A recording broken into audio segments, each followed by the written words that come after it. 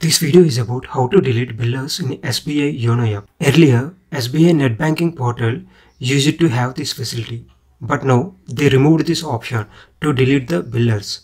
Now you have to install Yono mobile app in your mobile to add and delete billers. Let's see how to do that. For that, first log into your Yono mobile app, and here you can see an option called bill payment on the home page. Now click on that option. When you click on the bill payment, here you can see two options.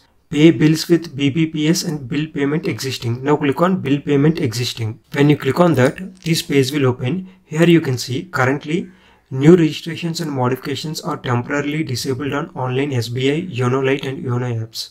Already scheduled bills will be processed as planned and new registration will be available very soon.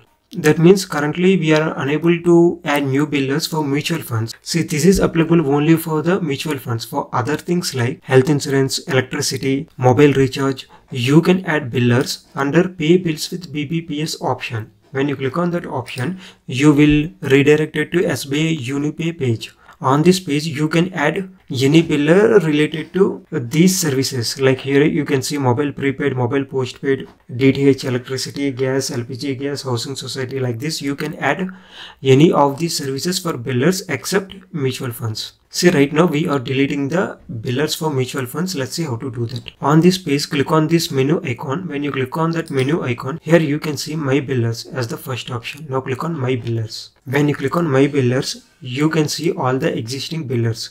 To delete the billers, what you have to do is click on this delete icon of any biller. For example, if you want to delete the biller for Axis Mutual Fund, click on this delete option. Now this page will open.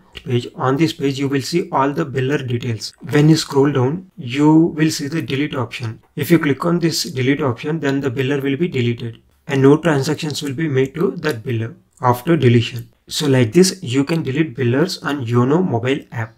I hope you like this video. For more videos like this, please share and subscribe to Raj Tech India.